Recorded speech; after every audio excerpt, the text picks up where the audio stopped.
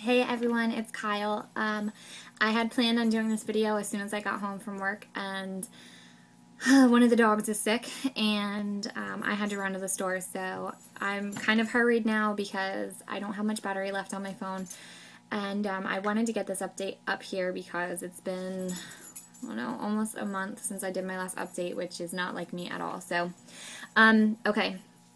I was not completely honest with you guys when I said that we were taking a break from fertility TTC after the first failed IUI. We actually went ahead and did a second IUI on the 15th of August, and I found out yesterday that it was also unsuccessful. So in comparison to the first, I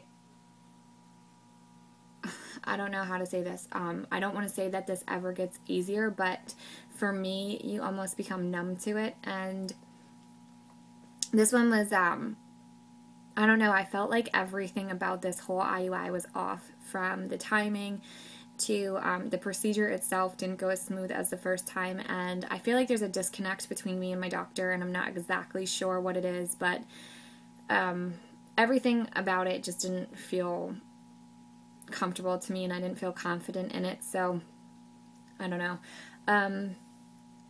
I want you guys to know that I make these videos because I hope that one day somewhere someone out there is going to get, either they're going to learn something from me, from my experience, or they'll find comfort in my video that they're not the only person feeling this way. And that's the reason why I do this. I don't do this to sit here and tell you, to talk about myself. I just, I feel that it's important for me to let you guys know the raw emotions behind all of this, and how I cope with it on a daily basis, which by no means means that it's right for you. You'll find your own way to get through something like this, but in my personal life, I felt that I needed to keep this IUI to myself because the first one was so much harder for me, not just hearing a doctor call me and tell me that the test was negative, but having to tell everybody that it was negative and that it failed was really, really hard for me. So that is why I kept this video, or kept this to myself, besides coming on here and letting everyone know what was going on. But God, I feel like my thoughts are all over the place, and I can't really get out what I want to say. But what else? The way I'm coping with this, honestly, has been, I still am distancing myself from a few people. I mean, no one in particular, but in my personal life, there's a baby shower that's in the near future of a really good friend of mine, and, I'm just at this point where I can't be there, and she doesn't understand that, and she's really hurt by it, and I might lose a friendship over it, but everyone in the entire world goes through some point in their life where something is going to change them, and, this is mine.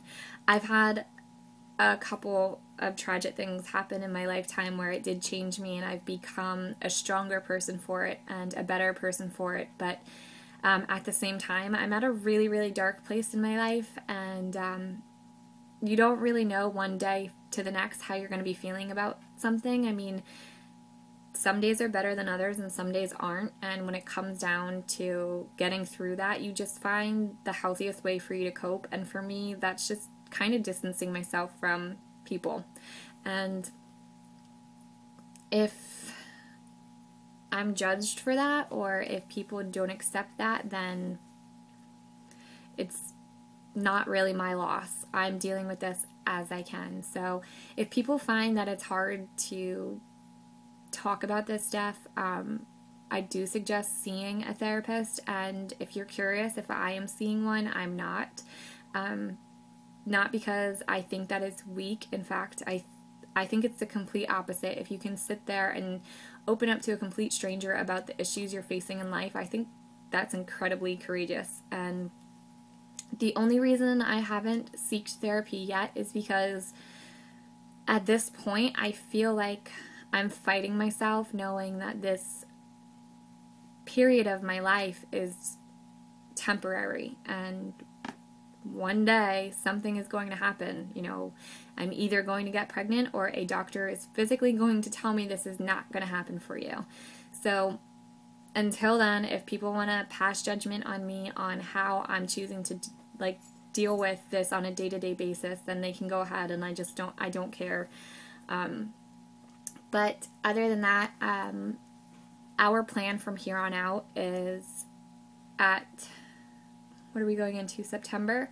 From September until 2013, we are just stopping all fertility medication, fertility treatments, and you know, we'll still continue to try naturally, but I'm just over the effects of Clomid. You know, the first month I really thought I had it pretty easy, and the second month was just horrid. Like, the hot flashes were awful, and the moodiness set in, and I just did not feel like myself on it whatsoever. So we both really need a break, and I'm not, you know, keeping any information from you guys this time. We really are taking a break, and we're looking forward to it, and just kind of, you know, regrouping and putting all of this behind us and moving forward. So that's where I'm at right now. I really honestly can't say if I'm going to be making any more videos from this point on.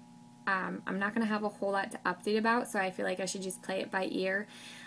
There were a couple tags I wanted to do that seemed fun, so I might do that, but other than that, we are definitely going to take a break, a well-needed break, and I appreciate everyone that reached out to me to check how I was and, you know, just ask how I was doing and where I was and wondering if I was okay. So I really do appreciate that, and like I always say in every video, without the support of this community, I honestly don't know where I'd be or who I'd be, so thank you for that. And hopefully I'll talk to you guys soon, and if not, I will be watching, and I hope everyone gets their BFPs soon.